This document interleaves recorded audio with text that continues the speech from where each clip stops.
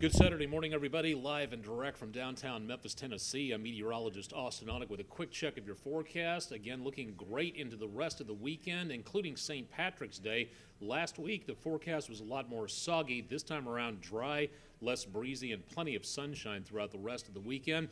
Maybe some more showers by midweek next week. We'll talk about that coming up on daybreak and throughout the rest of the day. Temperatures today back in the lower to mid 50s, exactly where they were yesterday, and a few more clouds possible into this afternoon and this evening, but otherwise not too much to worry about. Rest of the weekend looks good. Next week, the possibility of more showers popping up and some much milder weather as well. We'll talk about that coming up later this weekend on News Channel 3.